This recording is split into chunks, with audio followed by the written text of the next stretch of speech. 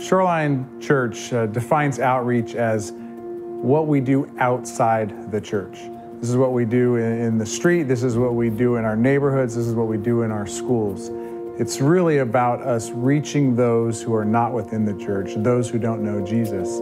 It goes into more formalized programs where we go out into the community and we help feed the homeless. We provide clothing for folks who are having a difficult time financially. That's one way of doing outreach, but along with that, sharing the gospel, sharing the love of Christ as we're doing that. It also goes beyond that. It goes to, that's our Jerusalem, that's our surrounding area, but it goes into the region, the Judea, and out to the ends of the earth. We're doing mission work in India. We're doing mission work in Guatemala, where we're going to places that perhaps it's a little more challenging for the word of the gospel to get out, but that's where we're going. We're taking care of their physical needs, but at the same time using that opportunity and that contact to be able to take care of their spiritual needs as well. So for us, it's around the world, it's around the country, it's around our neighborhood, it's in every interaction that we have. That's what outreach is here at Shoreline. God cares about outreach so much because He loves His creation. He loves His people.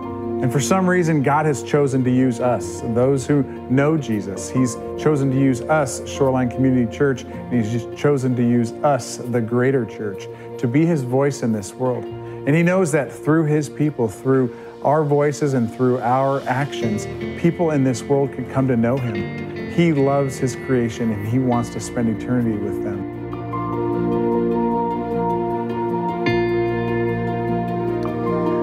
When a person, be it a child, a woman, or a man, when a person comes to the cross and receives Jesus Christ, confesses their sins and receives His forgiveness, His love, His grace, enters a relationship with Jesus, we become part of His church. Which means if you've received Jesus Christ, you're part of the church. And if you aren't yet a Christian and you become a Christian, you follow Jesus, you might say, I'm kind of on my own, but God says, no, you're not, you're part of the church. And we ask the question, well, why does the church exist? Which is really another way of saying, why do I exist? If I'm part of the church and the church has a mission, that becomes my mission. And the church really exists for three things. That's what we're talking about, these three things. Number one, the church exists to go upward, to glorify God, to lift Him up, to give Him praise and glory, and to exalt Him, and to lift up His name. Someone say amen. I mean, we exist to glorify God. But we also exist to go inward, to move towards each other in community, and to move towards Jesus to grow in spiritual maturity. There's this inward journey of spiritual growth that we are supposed to be on. And Jesus isn't just the one who saved us from all of our wrongs and all of our sins. He's also our leader, the Lord. And we're becoming more like Him. Together, we walk closer to Jesus and become more like Him. So we exist to go upward in worship, inward in discipleship and spiritual growth. But the church also exists. And this is the one that most churches miss. Locally, nationally, and globally, most churches miss this. We exist to go outward, to bring the love of Jesus to the ends of the earth and to our next door neighbors. Now, I want you to imagine something. I want you to imagine at the end of the service today, you take out your phone and you turn it on because, and you check your texts, which you haven't checked all service long. And so you check your texts. And you find that you have like 4 times more texts than you would normally have in an hour's time when you had your phone. You're like, man, I got all these texts. You start looking at them, and they all have these links. You got to watch this. This is crazy. This is insane. I can't believe this. You got to see this. And so you hit the first link, and it pops open a little video. And it's obviously have somebody's camera on their phone, and it's just the video. You look at it, and you're just watching, and it's this guy sitting by a pool, just with a cold drink, feet in the water, and he's kind of having a sip, and you're thinking, why did they send me this video? And then the camera pans away from the guy to the middle of the pool. And there's somebody flailing and screaming help and drowning. And here this guy sits, just sipping his drink and watching. Not yelling help, not throwing a life ring, not jumping in the water, nothing. No concern, no engagement. You're thinking, this is outrageous, this is insane. So you click the next link, and it's the same thing. And the next link, and you find there's 3 different videos floating around, these viral videos. So you're thinking, this can't be true, but 3 different people have filmed this guy sitting there doing nothing, and then it hits you. The 3 people who filmed this are filming somebody drowning and somebody doing nothing, and instead of them jumping in the water or putting down their phone, they're just filming it. You think there's at least 4 people around that pool doing nothing while this person that looks like they're drowning. You think that just couldn't happen. But what God says is, every person on this planet that doesn't yet know the greatness of God's love and the presence of Jesus, and hasn't been filled with the Holy Spirit, it's like they're drowning. It's like they're a sheep without a shepherd, wandering towards a cliff that they're going to fall off. And the Word of God says that we're called to jump in the water and save them, to get that lost sheep. Jesus puts it this way. If you have your Bibles, turn with me to Luke chapter 15, and Jesus tells these 3 stories. I'll read just one of them. In Luke chapter 15, beginning in verse 3, we read these words. Then Jesus told them this parable. He told them this story.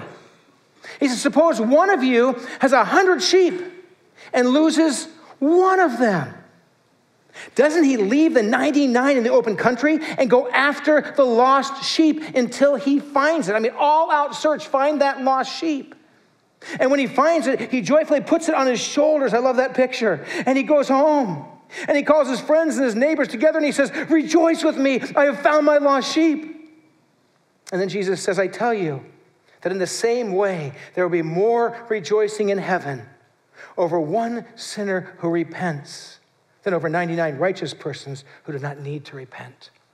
And Jesus isn't saying that most people don't need him. What he's saying is, when there's still one lost, one drowning, one wandering, it's absolutely the call of people to do something, to throw a lifeline, to share a story, to share who Jesus is and what he did and the hope of eternity that's found in Jesus Christ. This is the call outward. It's a call to go out into our own home, our own family, our own neighborhood, our workplace, our school, our community, our nation, our world, and share the love of Jesus. I have the privilege and the responsibility of traveling all over the world, working with churches and leaders, trying to help churches do the one thing of those 3 things that most churches don't do. Almost every church we work with through Organic Outreach International is going upward, and they're giving God, they meet every week for worship, they do worship. Almost every church is trying to get believers to grow in their faith. Most churches globally and most churches in the States that we work with say the hardest thing for us is to get people to actually go outward and share the love of Jesus. But that's the call of the church. So here's the question. Why focus outward?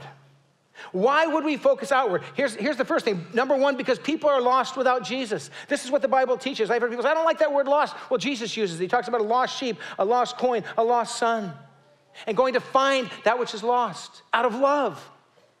And so why focus outward? Because people are lost without Jesus, and we who have him should share him. Number 2, why focus outward? Because Jesus is on a mission and invites us to join him. We don't go on this mission to the world by ourselves or just with other Christians. We go in the power of Jesus, in the name of Jesus, and filled with the Holy Spirit of Jesus. Amen? Jesus said, I will be with you always, even till the end of the age. Jesus says after he's raised from the dead, before he goes back to heaven, he says, I'm going to send you out, but I'm with you. So we go on mission with Jesus. Why focus outward? Number 3, because this is what followers of Jesus do. Christians through all time, in all places, that have been faithful to what this book says and faithful to Jesus, we go out with his good news and his grace. Why? Here's one more reason. Because God has put you exactly where you are and made you exactly who you are for the sake of the gospel. Do you believe that? That God has put you places that are exactly the right place. And you're like, I don't know if I like the job I'm in. I don't know if I like the neighborhood I'm in. Guess what? For right now, God has you there. And he rules the universe. And not only has he put you there, he's put you there because of who you are. There are people that God can reach through your love and your hands and your heart and your words that nobody else is going to be able to reach. You're there on a mission. Believe that and respond to it and share his love. So here's the next question we should ask. When do we focus outward? When's the right time to focus outward? In Luke chapter 19, we have this wonderful story. It begins in verse 1. We read this. Jesus entered Jericho and was passing through. So Jesus is traveling through. And a man was there by the name of Zacchaeus. He was a chief tax collector and was wealthy. If you know what that means, in those days, he was somebody who robbed his own people and robbed everyone, very corrupt and very hated by almost everyone in that time, in that culture. And he wanted to see who Jesus was. He was compelled and drawn to Jesus. But because he was short, he could not see over the crowd. So he ran ahead, climbed a sycamore fig tree to see him, since Jesus was coming that way. When Jesus reached that spot, he looked up and said to him, Zacchaeus, come down immediately. I must stay at your house today.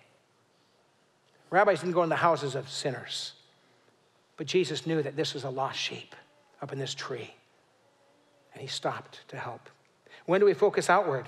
Number one, when we are in the flow of life, just every day, all the time. When you're on your school campus, when you're in your workplace, in your neighborhood, you're on the golf course or on the tennis court, when you're out just being with friends. It might be a moment that God opens the door. Be ready. You might just be sitting there and all of a sudden there's somebody drowning and there's a chance to throw them a life ring, to talk with them about Jesus, to say a prayer for them, to care for them, to serve them. When do we focus outward? On special mission trips. We send teams every year to different parts of our country and the globe to partner with people to help them share the love of Jesus. That's a great time to do it. When do we focus outward? When the door is wide open. When somebody's drowning saying, help! That's a great time. But we should be ready and prepared at that moment to know what to say and how to say it in the best way possible.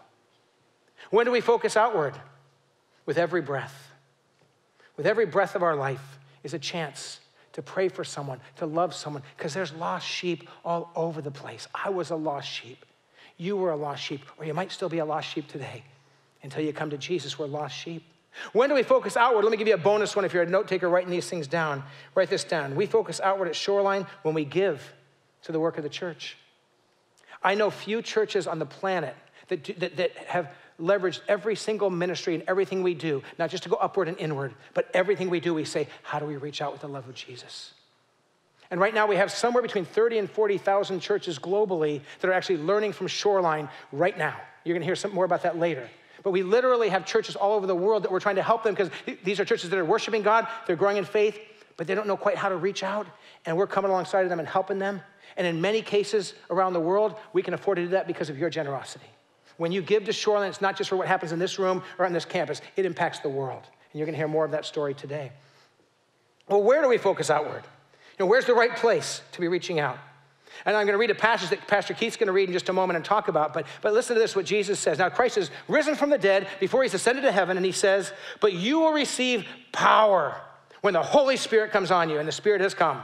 And you will be my witnesses. You will be my witnesses in Jerusalem and all Judea and Samaria and to the ends of the earth. So where do we focus outward? And here's the answer. Jerusalem, Judea, Samaria, ends of the earth. Well, what's that mean? I'll give you just a snapshot. In the ancient world, when they heard that, Jerusalem was their hometown, right where they lived, right where they were comfortable, right where God's put you and you're kind of every single day, that's Jerusalem. Judea was the broader community. Monterey, Salinas, if you're here visiting from another part of the country, right, your broader community, you're supposed to reach out there. Samaria, you know what that was back in those days, the people Jesus was talking to? The people they didn't like and the place they avoided. They would literally travel around that part of the neighborhood. They didn't want to relate with those people. Jesus said, no, you're going to go there and bring my love because there's lost sheep there and the ends of the earth. And that means wherever God sends you, that's where we go and focus outward. And then the last question that I want to ask is, how can we go outward? How do we do it? Well, 1 Peter 3:15 says this, but in your hearts, revere Christ as Lord. Now listen to this. This is for every Christian. Always be prepared to give an answer to everyone who asks you to give the reason for the hope that you have. That's the hope of Jesus. Be ready to give an answer to explain your faith. And I love this. But do this with gentleness and respect. Don't be overbearing. Don't be mouthy. Don't be in your face. Be gentle. Be respectful, but always ready to share about your faith. So how can we go outward more? Here's the first thing. See each day as a mission trip. You wake up in the morning. Say, okay, God, it's an adventure today. I may not be getting on a plane and going somewhere, but I'm getting in my car, my bike, or walking somewhere, and wherever I go, it's a chance to be on a mission trip. God, I'm available. Send me, use me, prepare me. And if you see every day that way, God will open doors. And when he does, you can walk through them and share God's love and pray for people and serve people and share the story of Jesus. Every day is a mission trip. How can we go outward more? We can see people the way Jesus does. Say, God, let me see people the way you do. They may look like they have it all together, and they may look like they're all kind of tidied up and everything's all straightened out in their life, but Jesus says, man, that's a lost sheep heading for a cliff. Jesus, let me see her the way you see her. Let me see him the way you see him. And then let me love them, Jesus, the way you do. And you'll see people differently. You pray that prayer, God will start to open your eyes and your heart to the needs that people have, and that need can be satisfied in Jesus. How can we go outward more? Here's the third thing. Be prepared, trained, and resourced. Be prepared, be trained, be resourced, be ready. That's why we as a church do training regularly of youth, of adults, of children. We want to train people to share their faith. That's why every year we do a training event here, which I think is like a premier training event on the planet. And get this, we are bringing in to Shoreline, it says right here on my little flyer here, Saturday, March 23rd from 9 to 3:30, a guy named Mark Middleberg, probably one of the brightest minds in the Christian world, in helping people know how to answer the really hard questions people are asking Christians these days. And people are asking hard questions. And we've got probably 5,000 to 6,000 people just at Shoreline that can sign up for this. You know how many we have so far? At last I asked, 75. And when I heard that, I thought, Lord, we're not taking the time to get prepared. So can I be your pastor for a minute? Can I challenge you? Give me an amen, somebody. Amen. That's pretty good. Okay, thank you. Since you asked.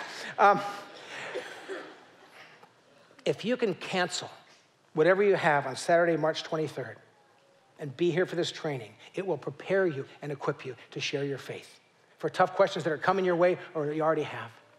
You can register online. You can register in the Connection Center over there. And if you can't afford it, it's $40. That's our cost. We're not making money on it. It's $40. If you can't afford it, you come anyways. We'll cover the cost. You know why? Because people at Shoreline are generous, and we always figure it out. We're not going to say you can't come, but we want you to be here if you can be here on that Saturday. So I just want to challenge you to be there. I want to give you one more challenge, just a simple way to reach out. If there's somebody you've been thinking about inviting to church for weeks or months or years, and you never got around to it, starting next week for 3 weeks is going to be the best time in like the last couple of years you can invite a non-church, non-Christian friend to church. Because I'm going to be doing a 3-week series on a book that's all about just normal daily, it's basically helping people learning how to say no to the okay things or bad things or good things so they can say yes to what God says matters most and to get their lives together. And you can say, and you can actually, and I never do this, and I'm cautious to do this, but I want to do it. We got copies of this book that the series is based on. It's called No is a Beautiful Word, Hope and Help for the Overcommitted and Occasionally Exhausted. All right? We got copies for $7, which are at cost because I'm the author, and I'm getting no count. It doesn't count as sales, and it doesn't count, I get no profit. I don't get a penny off these things. I'm telling you, we bought them for the cost of the publisher, so we can sell them to you for that, so you can give them to a non-church friend and say, hey, you got to read this book, and by the way, the author is preaching at our church the next 3 weeks, because he's our pastor. And when we run out of them, we run out of them, but that is literally the cost with tax and shipping and the books. And I get no credit for sales, I get no money off it, okay? If I was doing that, I wouldn't share it with you, but I want you to know this is not for me. I want you to reach out to someone that doesn't know Jesus and invite them to church. The next 3 weeks would be the best time to do it. And so we want to kind of open this up and talk about what this looks like. And so I want to ask Pastor Keith to come here and share a little bit. And I got to tell you, as Pastor Keith comes up, when Pastor Keith first came to Shoreline Church, he was a lost sheep. He was in the pool drowning. He didn't know Jesus. He was searching. He was seeking. He came to Shoreline Church, and because people like you loved him and served him and gave and built a church like this church, he came to faith in Jesus. Then he started to volunteer at the church. Then he started to be on staff at church. Then became a pastor at church, and now he's an executive pastor helping oversee all of our outreach and operations. This guy rocks. Please welcome him. He's going to share stuff with you. Keith? Thank you. Really, this church means a lot to me because this is where my life here and now and my eternity was forever changed. Shoreline exists for one reason, and it's to help as many people as possible become totally committed to Jesus Christ. This is our mission statement. And I want to look at that in light of Acts 1:8 that Pastor Kevin read earlier, which is, but you will receive power when the Holy Spirit comes on you, and you will be my witnesses in Jerusalem and in all Judea and in Samaria and to the ends of the earth. When we look at our mission statement to help as many people as possible become totally committed to Jesus Christ, and then we look at Acts 1:8, it's really easy, I think, for us to say, so Shoreline staff and Shoreline pastors exist to help as many people as possible become totally committed to Jesus Christ. I think it's easy to look at a church and say that's what that organization is about. But let's read Acts 1:8 again. It says, but you will receive power when the Holy Spirit comes on you. And you will be my witnesses in Jerusalem, and in all Judea, and in Samaria, and to the ends of the earth. We can't pass over that word you, because it really is about you. Now, the church staff, the church pastors aren't stepping aside and saying, okay, it's not on us. But when we talk about us as a church, we're talking about you and we're talking about me. Each and every one of us here has a part in being a witness for God. So it is our call as a church and it is our call as individuals to be God's witnesses in this world. So how does Shoreline go outward? The reality is that Shoreline goes outward through every ministry in our church. From our smallest infants to our adult ministries, our middle school, our high school, throughout this church. But today we're talking about our outreach division. And our outreach division is actually made up of operations and outreach. And our operations is our human resources, it is our finances, it's our facilities, it's our custodial, it's our safety, it's our security. This operations ministry may not sound like they're too much about outreach, but the reality is that our operations allows all of the ministries here to happen. And that our operations supports all of the ministries here. And we work closely with our outreach ministry. But our outreach here, again, goes throughout the world to share Jesus with this world. And we have two kind of main ways that we do this. And the first one is global outreach. And that is where we read in Acts 1:8, to the ends of the earth. Our global outreach is exactly that. We have partnerships. We do short-term missions trips, but they're really not about the trip. They're really about our partnership. We have partnerships in Mexico, in Guatemala, and India, and we're currently even looking into a partnership in Nigeria. But these partnerships are about us working with people who are in the country. You see, too often with missions trips, you go in, you do some quick project, and then you leave. And then there's no one there to continue the work. But we've seen that if we develop partnerships, that we have ongoing work taking place long after we leave. In Mexico, we partner with orphanages, we partner with homeless ministries, we come and feed people, and we clothe people, and we share Jesus with people. We have partnership in Guatemala with Iglesia Galileo in San Lucas, where we actually went there and helped build the church. We went there and we built houses and we built outdoor stoves so that people could have the physical needs that they needed. But at the same time, we helped equip a church so that they can share Jesus on an ongoing basis. We have a partnership in Visakhapatnam, India. And in this place, there's housing and there's a school. Currently, there's 20 kids living there with capacity for 200 kids to be there. There's capacity for 600 kids to be in the school. They have a dairy there, and the growing dairy is helping finance the ministry that's going on there. So Shoreline Church, are we running a dairy in India? No. We're helping. We're partnering. We're working with the people there, and you're going to hear a little bit more about that ministry in just a little bit. And they do church planting in remote tribal areas. They do so much work there, and we come alongside them. That's how we are witnesses to the ends of the earth. And so as we give to the church, as Pastor Kevin said, or as we go on short-term missions trips to these places, you have an opportunity to truly be God's witnesses to the ends of the earth through these partnerships. And we also reach this world locally through community outreach. Currently, we have over 30 ministries that fall under community outreach. And if I just listed them right now, it would take up all of my time. But I pulled out just a few that I want to talk about today because I think it's so important. We feed the homeless. We partner with Dorothy's Place in Salinas. And we go to Salinas on a monthly basis and we offer food to those who are hungry. But the truth is, the food we give them is just the smallest portion of our time. Because really, if we fed them and then left, They'd be full for a few moments, but then would be hungry again. But the fact of the matter is that we use this service opportunity to get an audience with people who don't know Jesus. And while we share food with them, even more importantly, we have the opportunity to share Jesus with them. Right here in our backyard, we have a food pantry and a clothes closet. You'll see it out there. It's called the back porch. And in the month of January alone, we served 436 people in 142 households through our food pantry and our clothes closet. That's 436 people who came onto our campus and were served because of you. Now, there were people that were there personally, and then there was your financial giving. There's room for more people to be there personally, and there's room for more people to give financially. But you have an opportunity to share Jesus with people through that ministry.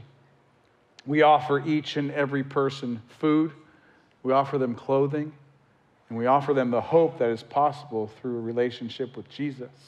We had 22 people who were offered prayer and accepted. See, this is through this ministry that we're able to meet not only physical needs, but we're able to meet spiritual needs as well. We partner with iHelp and for women, where we serve dinner and we give encouragement and we help women who are in a transition home for homelessness. We have women's shelter visits where we do the same thing. We have our Heart to Home ministry where we collect donated goods, furnishings for homes, and we give them to those who are transitioning from one of these shelters into a permanent home. There are so many opportunities. I listed 5, but we have 25 plus more opportunities for you to get involved in our ministries here that help bring hope and bring Jesus to this lost world. I'm truly thankful for this church, not only for the impact that you've had on me personally, but the impact that you're having on this world. And I want to pray and I want to ask God to continue and to increase the work that He's doing through you, through our staff, and through Shoreline Community Church. Would you pray with me? Heavenly Father, I thank you so much that in your wisdom you have chosen to use your people to be your witnesses in this world. I thank you for each and every person you've brought here and that you've used at Shoreline, and I pray you would use us in ever-increasing measure. Those who are currently serving in these ministries, Lord, I pray that you would encourage them and you would empower them, that you would strengthen them. And for those who have not yet said yes, Father, would you stir in them a desire to not only go upward and inward, but to go outward through our ministries here. We pray this in Jesus' name. Amen. We thank Keith for his passionate leadership. Yeah. Well, as we were launching Organic Outreach International, this ministry that's now resourcing churches all over the world, I didn't know that while we were launching this and getting ready to get started, that God would call Walt Bennett, who has a background in the military, a background in building furniture, and then most recently for many years in the insurance world with a very nice job in the business world. But God called him to set all that aside and to become a pastor at Shoreline to lead Organic Outreach International. And he has with him Sadir, who is our partner in India. And so will you welcome Walt and Sadir as they share with you?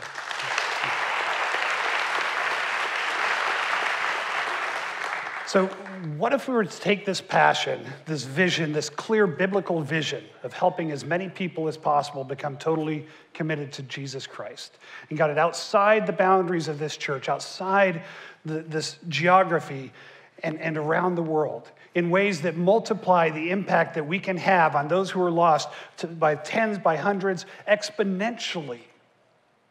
That's what we do with Organic Outreach International. So about 8 years ago, shortly after Kevin came on board, we started doing Organic Outreach conferences here at Shoreline. By we, I mean us, all of us. And these conferences grew over the years. It was 2.5 days every year. We invited people in, started around the region, got bigger around the country. People came in, around the world people came in. And these conferences grew every year. And we got to the point that there was so much demand for teaching and coaching beyond these 2 days every year that you, Shoreline, said we need to start a ministry to deal with this full time, year round, to help churches and denominations figure out how do they change the culture of their church to be reaching out with the gospel in every opportunity that they have. So in 2016, we started Organic Outreach International. Since then, we've trained thousands of pastors and denominational leaders. We're now working directly with people in 8 different countries around the world. We're continuing to grow that. We're working with 6 different denominations. This is denominationally agnostic. It's an odd combination of words. Denominationally agnostic. It works with any Bible-believing denomination. And that's what we're doing through Organic Outreach. Monthly coaching, we're training in trainings around the country and around the world. And the best way to explain kind of the transformation that's happening from this is to actually hear from our partner in India. Sudhir's come over. He's going to be here for about a month visiting here.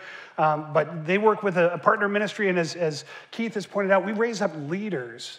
And Sudhir is our leader for Organic Outreach International in Vishakhapatnam, India. So Sudhir, share with us a little bit about what's happening over there. Greetings. I bring greetings from India, my family in India and the church in India. It's a privilege to be here today and to be a part of this wonderful service. India, as a country of diversity with 1/5 of the world population, there are 1.2 billion people who are yet to receive Christ. 1.2 billion. And the need is so huge. But when I say this, I'm not saying that we lack an effort. The church want to reach out to these people, but somehow we have struggled to reach out to our friends, our families, our neighbors, and the country as a whole. The reason is maybe we have been reaching out to the people in patterns that we have been used to. Evangelism is about open-air meetings. Evangelism is about megaphones. Evangelism is about crusades. And sometimes it is big shows sort of things that happen. And, somehow we fail to bring in those people outside the church. Every time we do this, it is all about the people who are Christian, who come to these meetings and all of that. And I want to say, when I came here a couple of years ago to be a part of this intensive training, and all my life as a pastor, I was just thinking we have failed somewhere, we are missing something. But when I came here, I found that missing key. Today, I found why we are not able to reach out to India. And what I have been learning here, and I took it back to India, and partnering with Walt and the team at Organic Outreach, it was such a blessing that we could go back to India. In the last 2 years, we could train 350 pastors. And today, they're training Christians of how to be able to reach out to people. It's a blessing. And I want to tell you, this is an amazing thing that we know what is happening. And if it is not for this way of doing the gospel, I would have not been a pastor. My dad, who was an orphan, raised up in an orphanage. He grew up with a desire to take care of orphans. But somehow he lost his way. He became an abusive father, an abusive husband, until one man who took the responsibility on him, came to him, and constantly reaching out to him, building a relationship, and in the process brought him to Christ. And not just him, but the change that happened in his life changed my mom. And and since then, it has been 20 years what my dad has left, taking care of orphans. He's came back to that place. In the last 25 years, he's taken care of numerous, hundreds of orphans today who have a hope to live on. And it's a blessing. And I want to say the small things that you do, as I thank Shoreline for everything that you have been doing. And I thank Pastor Kevin and all the team at Organic Outreach that the work that they do has blessed us. And today we take churches are being transformed, people's lives are being transformed. And I believe there will be amazing things that we are going to see in the future. And thank you so much for having me here. Thank you, brother.